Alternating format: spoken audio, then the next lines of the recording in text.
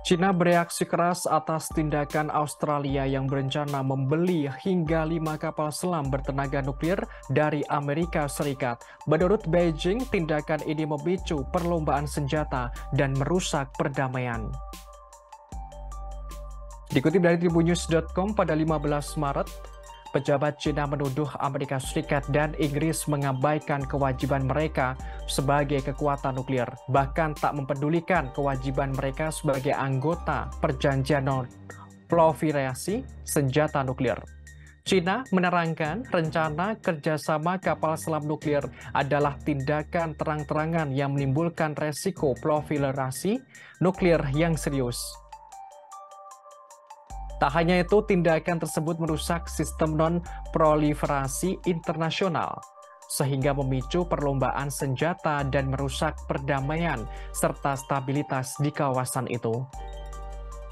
Dikutip dari laman Rusia Today di San Diego, pada Senin lalu, Presiden Amerika Serikat Joe Biden, Perdana Menteri Inggris Rishi Sunak, dan Perdana Menteri Australia Anthony Albanese menggelar pertemuan. Ketiganya mengumumkan rencana untuk kapal selam kelas baru, yakni SSN AUKUS yang akan dibangun di Inggris dan Australia dengan teknologi dan dukungan Amerika Serikat pada akhir tahun 2030-an atau awal tahun 2040-an. Namun Australia pertama-tama akan membeli setidaknya 3 kapal selam kelas Virginia dari Amerika Serikat. Sejak aliansi AUKUS dibentuk pada tahun 2021, China telah berulang kali mengkritik 3 negara itu. Hal ini karena melanggar batas proliferasi nuklir. Kapal selam buatan Amerika Serikat berbahan bakar uranium dan sangat diperkaya tingkat senjata. China menyebut rencana transfer teknologi dan material nuklir sebagai buku teks standar ganda. Beijing mendesak 3 negara itu untuk menghormati kewajiban mereka sebagai anggota perjanjian proliferasi senjata nuklir.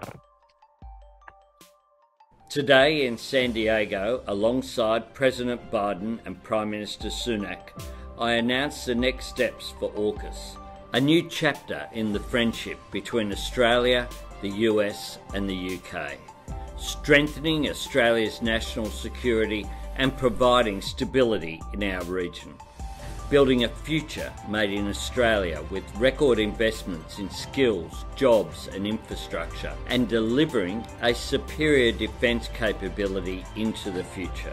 We will partner with the United States and the United Kingdom to build the next generation submarine. They'll be built by Australians, commanded by the Royal Australian Navy and sustained by Australians in Australian shipyards. In the meantime, we'll be training and upskilling our people through increased visits and rotational presence from US and UK submarines. And we'll be purchasing 3 Virginia-class nuclear-powered submarines from the United States. AUKUS is a historic investment in our people, creating 20,000 direct jobs for Australians in every state and territory, with plans already in place to train workers in South Australia and Western Australia. With construction beginning this decade, we'll train more engineers, scientists, technicians, submariners, administrators and tradespeople. Already, Australian personnel are upskilling on nuclear propulsion technology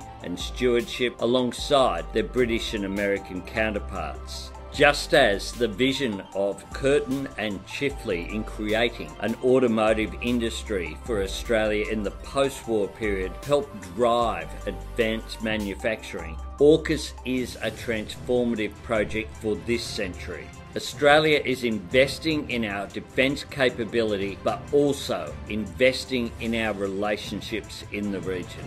This will be a whole-of-nation effort. It will create opportunities that will shape and strengthen and grow Australia's economy for decades. It will be a catalyst for jobs, for innovation and research. Good jobs with good wages, working to ensure the stability and prosperity of our nations, our region and our world.